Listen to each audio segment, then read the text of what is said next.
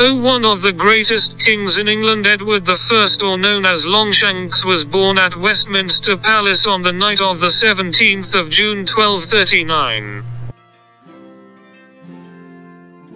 His parents were King Henry III and Eleanor of Provence. Henry named the newborn child Edward after the last Anglo-Saxon king and his father's favorite saint, Edward the Confessor. Edward received a disciplined education, reading and writing in Latin and French, with training in the arts of science and music. There were concerns about Edward's health as a child. He fell ill in 1246. 1247 and 1251, but nonetheless he pulled through. In his early years, Edward commonly referred to as the Long Edward, and as he grew to 6 feet 2, a tall strapping man for his era, and eventually hence the nickname Longshanks. In 1254 Edward travelled to Spain for an arranged marriage at the age of 15 to 13-year-old Eleanor of Castile. So part of political deal to affirm English sovereignty over Gascony. The young couple were married at the monastery of Las Hulgas Burgos on 1st of November 1254. As part of marriage agreement, Edward received grants of land worth 15,000 marks a year. Although the endowments King Henry made were sizable, they offered Edward little independence. He had already received Gascony as early as 1249, but Simon de Montfort, 6th Earl of Leicester, had been appointed as royal lieutenant the year before. He consequently drew its income, so in practice Edward derived neither authority nor revenue from this province. The grant he received in 1254 included most of Ireland and much land in Wales and England, including the earldom of Chester. But King Henry retained much control over the land in question, particularly in Ireland. So Edward's power was limited there as well, and the king derived most of the income from those lands.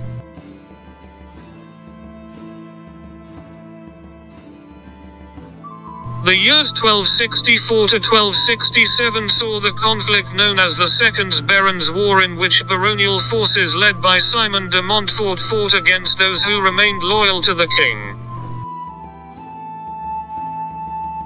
The first scene of battle was the city of Gloucester, which Edward managed to retake from the enemy. When Robert de Ferrers, Earl of Derby, came to assistance of the rebels, Edward negotiated a truce with the Earl, the terms which he later broke. Edward then captured Northampton from de Montfort's son, also Simon. The baronial and royalist finally met at the Battle of Lewes on the 14th of May 1264. Edward, commanding the right wing, performed well and soon defeated the London contingent of de Montfort's forces. Unwisely, however, he followed the scattered enemy in pursuit, and on his return found the rest of the royal army defeated. By the agreement known as Mice of Lewes, Edward and his cousin were given up as prisoners to de Montfort. Edward remained in captivity until March, and even after his release he was still kept under strict surveillance. Meanwhile, de Montfort used his victory to set up a de facto government. He even summoned the Parliament of 1265, known as de Montfort's Parliament.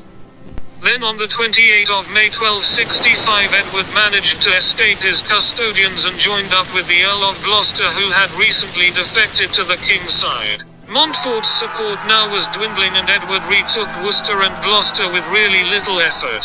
Meanwhile, Montfort had made alliance with Llewellyn and started moving east to join forces with his son Simon. The two forces then met at the second great encounter of the Barons' War, the Battle of Evesham, on 4th August 1265. Montfort stood little chance against the superior royal forces, and after his defeat he was killed and mutilated on the field. The war did not end with Montfort's death, and Edward continued campaigning. At Christmas he came to terms with the younger Simon de Montfort and his associates at the Isle of Axholme in Lincolnshire.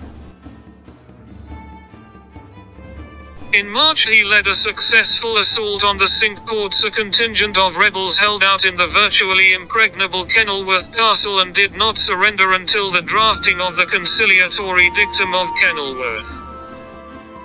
In April it seemed as if Gloucester would take up the cause of the reform movement and civil war would resume. But after a renegotiation of the terms of the dictum of Kenilworth, the parties came to an agreement.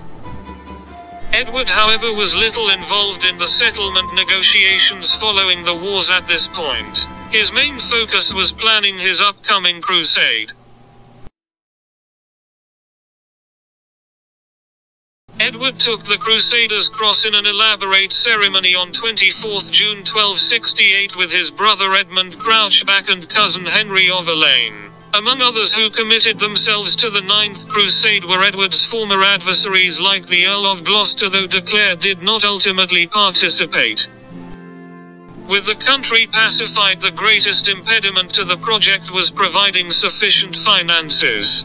King Louis IX of France, who was leader of the crusade, provided a loan of about £17,500. This, however, was not enough, and the rest had to be raised through a tax on laity which had not been levied since 1237. In May 1270, Parliament granted a tax 20th in exchange for which the king agreed to reconfirm Magna Carta and to impose restrictions on Jewish money lending. On the 20th of August, Edward sailed from Dover for France.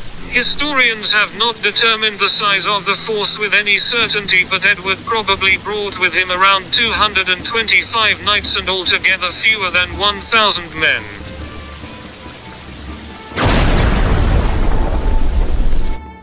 Originally, the Crusaders intended to relieve the beleaguered Christian stronghold of Acre, but King Louis had been diverted to Tunis. Louis and his brother Charles of Anjou, the King of Sicily, decided to attack the emirate to establish a stronghold in North Africa. The plans failed when the French forces were struck by an epidemic which on 25th of August took the life of Louis himself. By the time Edward arrived at Tunis, Charles had already signed a treaty with the emir, and there was little else to do but return to Sicily. The crusade was postponed until the following spring, but a devastating storm off coast of Sicily dissuaded Charles and Louis' successor Philip III from any further campaigning. Edward decided to continue alone, and on the 9th of May 1271 he finally landed at Acre.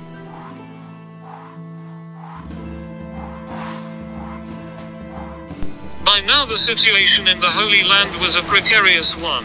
Jerusalem had fallen in 1244 and Acre was now center of the Christian state.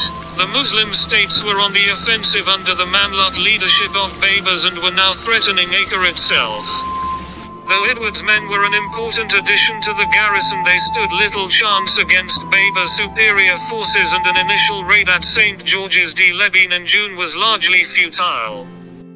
An embassy to the Lakhana Baba 1234–1282 of the Mongols helped bring about an attack on Aleppo in the north, which helped to distract Baybars' forces.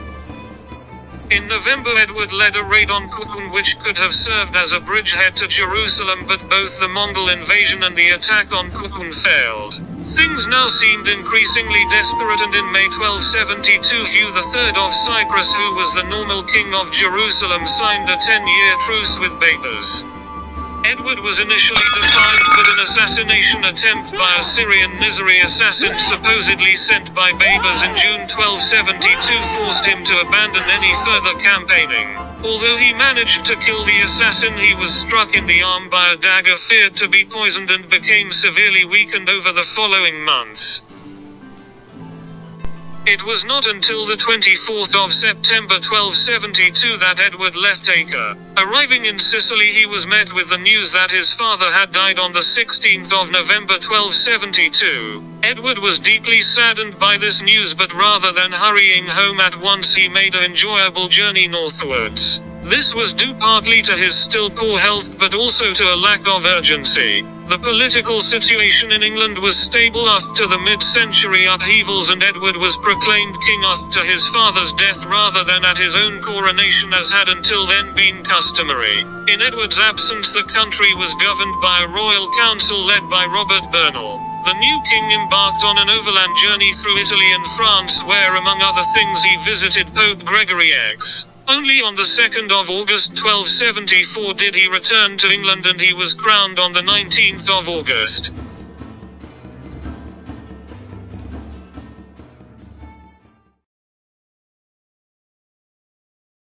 Edward's reign had two main phases. The first phase was administration of now a peaceful country. The second phase was warfare against Wales and Scotland. His first concern was to restore order and re-establish royal authority after the disastrous reign of his father.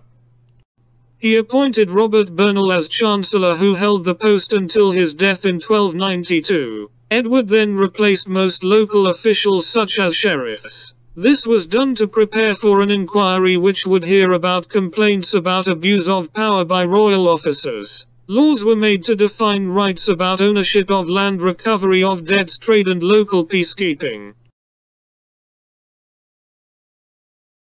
Edward reformed the English Parliament and made it a source for generating revenue. Edward held Parliament regularly in his reign. In 1295 a significant change occurred. For this Parliament, in addition to the Lords, 2 knights from each county and 2 representatives from each borough were summoned. Before, the Commons had been expected simply to assent yes to decisions already made by the rulers. Now they would meet with the full authority of their communities to give assent to decisions made in Parliament. The King now had full backing for collecting lay subsidies from the entire population. Lay subsidies were taxes collected at a certain fraction of the movable property of all lawmen. Historians have called this the Model Parliament.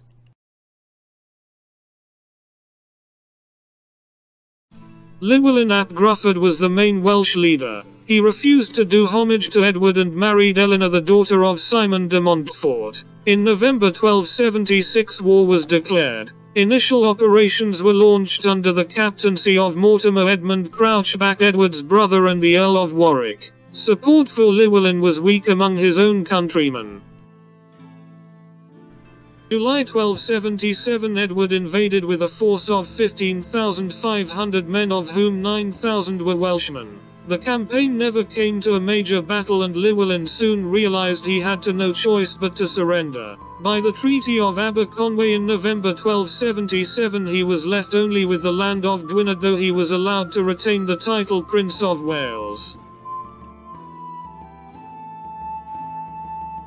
When war broke out again in 1282 it was entirely different. For the Welsh this war was over national identity. It had wide support, especially after attempts to impose English law on Welsh subjects. For Edward it became a war of conquest. The war started with a rebellion by Dafydd, Llywelyn's younger brother, who, discontented with the reward he had received from Edward in 1277. Llywelyn and other Welsh chieftains soon joined in, and initially the Welsh experienced military success. The Welsh advances ended on 11th of December, however, when Llywelyn was lured into a trap and killed at the Battle of Orwen Bridge. The conquest was complete with the capture in June 1283 of Dafydd, who was taken to Shrewsbury and executed as a traitor next autumn.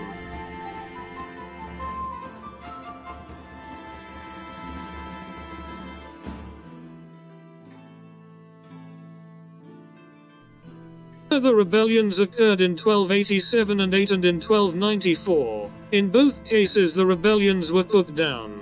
By 1284 Statute of Rhuddlan, Wales was incorporated into England and was given an administrative system like the English, with counties policed by sheriffs. English law was introduced in criminal cases, though the Welsh were allowed to maintain their own laws in some cases of property disputes. After 1277 and increasingly after 1283, Edward embarked on a full-scale project of English settlement of Wales. He created new towns like Flint, Aberystwyth and Rhuddlan. Edward started a big program of building castles to keep the Welsh under control. His castles started the widespread use of arrow slits in the castle walls across Europe, drawing Eastern influences. Also a product of the Crusades was the introduction of the concentric castle, and 4 of the 8 castles Edward founded in Wales followed the design.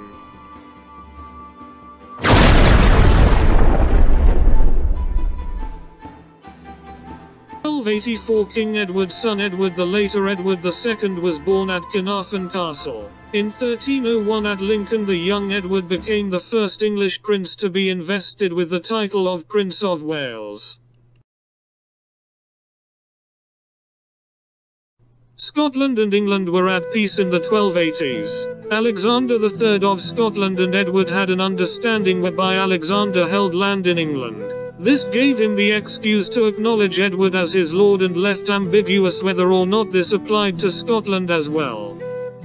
The heir to the throne was his infant granddaughter Margaret. Unfortunately, Alexander died in 1286, followed by Margaret in 1290. This left Scotland without a king, which started all the problems. There were 14 claimants. John Balliol and Robert de Bruce, the grandfather of the famous Robert the Bruce, had the best cases. The competitors agreed to hand over the realm to Edward until a decision was made. John Balliol was chosen in 1292. Edward continued to push his calm as overlord of Scotland. He interfered in some legal affairs of Scotland and insisted the Scots provided military service in his army. This caused Scots to make an alliance with France. They then attacked Carlisle. Edward responded by invading Scotland in 1296 and taking the town of Berwick in a particularly bloody attack. At the Battle of Dunbar, Scottish resistance was effectively crushed. Edward confiscated the Stone of Destiny, the Scottish coronation stone, and brought it to Westminster. He deposed of Balliol and placed him in Tower of London and installed Englishmen to govern the country. The campaign had been very successful, but the English triumph would only be temporary.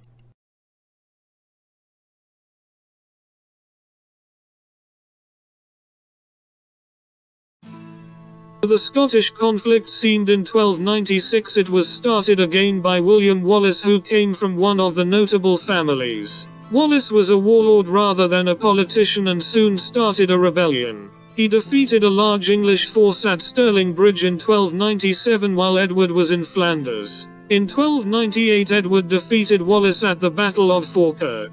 After that the Scots avoided open battle in favour of raiding England with small groups.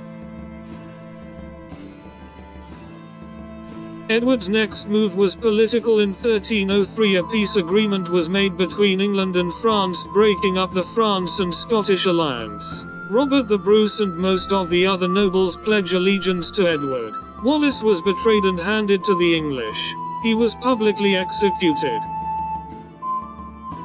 The situation changed again in 1306 when de Bruce murdered his rival John Comyn and had himself crowned King of Scotland by Isabel, sister of the Earl of Buchan. Edward in ill health sent armies north under other commanders. Bruce was beaten at the Battle of Methven in June 1306. After the battle Edward followed with brutal suppression of the allies of the Bruce. In response this fueled more rebellions. This conflict was still in progress in 1307 when Edward, now an elderly man, led his final campaign into Scotland before dying at the border city of Burgh by Sands at 68, leading to succession of the Prince of Wales as Edward II of England.